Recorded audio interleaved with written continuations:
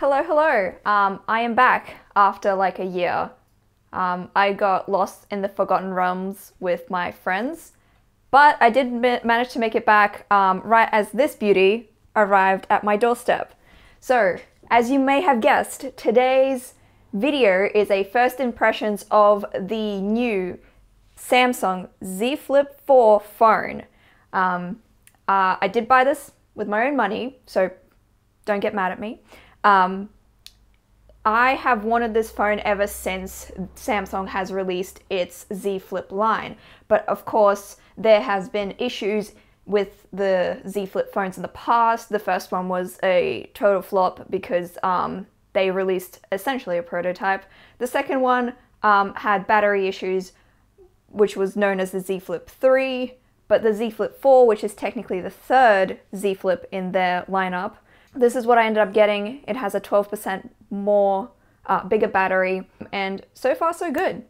My first impressions of this phone were that I find myself using it way less. I am an avid Twitter and TikTok user, and unfortunately that does take away a lot of my time and makes me procrastinate. But there is some weird mental barrier that having a phone that can open and close, it creates almost like this mental barrier where I don't feel like opening it. It's now like an extra step for me to go and check my socials and things like that. So for some people that might be a good thing. For others, if you're a content creator, that's probably not the best thing. But this little screen is so handy. I don't need to open my phone to see what the notifications are, and with the Z Flip 4, Samsung has actually given you way more options for little widgets that you can put on the screen here. So I have the time, you can play music, I've got that, I have the weather, an alarm, a timer, and a calendar. And there is more options that you can customize as well.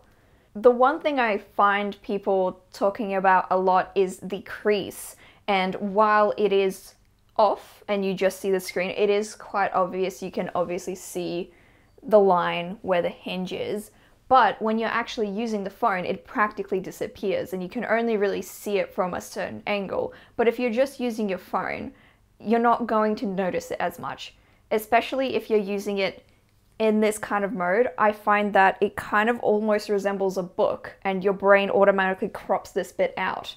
In terms of the cases that Samsung offers, I did do a review and I'll link that down in the bio.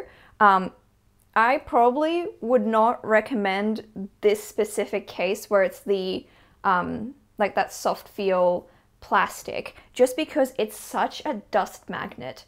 I bought this phone because I wear women's clothing and I've always wanted a phone that can actually fit in my pocket. But with this case, if I put it in my pocket, it collects all of the lint that has ever existed in that pocket for the past 2 years that I've owned that piece of clothing. It is disgusting. I take it out and it's like I've taken it out of the cellar.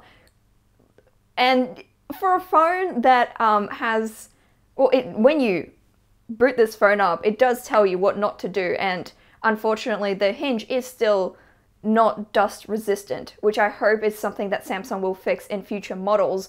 But it's almost weird to me that they didn't foresee this happening. This soft feel is really nice, but with all the dust it collects, I almost worry that it's actually going to, like, you know, be the reason the hinge breaks, you know?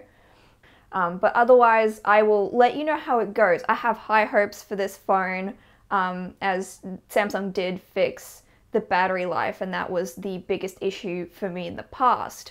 My previous phone had 5,020 million what is it called? Million amp hours? Milliamp hours? Milliamp. So my previous phone had 5,020 milliamp hours of battery life, if I'm correct. And I had that phone for 2 years, and obviously the battery life has gone down since I first bought it. And surprisingly, this phone only has 3,700, and it has done better than the phone I've had for 2 years. But then also it does have a more efficient processor, and just overall, when you buy a luxury phone, you do get the top of the line technologies and things like that. But I'm very curious to see how the battery life holds up. I need a big battery life, and so I'm just hoping that now that I am discouraged to, you know, open my phone and constantly scroll Twitter or TikTok, that it will hopefully help with the battery life. But yeah, if you have any questions about this phone or my experience with it, feel free to leave me a comment, because I'll answer it for you. It's a very big investment. It costs a lot of money, and so I definitely want to make sure that you guys have all of your questions answered before you commit to buying this phone. So yeah, thank you so much for watching, and hopefully I will see you soon. Bye guys.